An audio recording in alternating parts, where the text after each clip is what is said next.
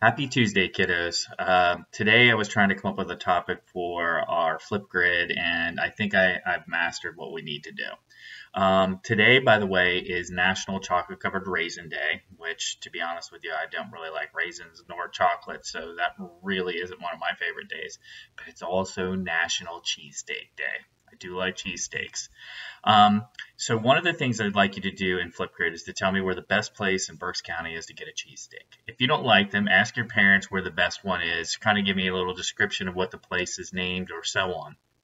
Also, I would like you to respond to a would you rather question and tell me why.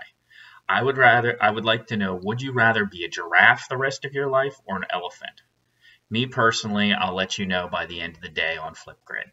I will also try to respond to each of your Flipgrids. Some of you snuck in at the end of the day yesterday. I usually stop checking after 6 o'clock, but if you can, send me a Flipgrid. I love it.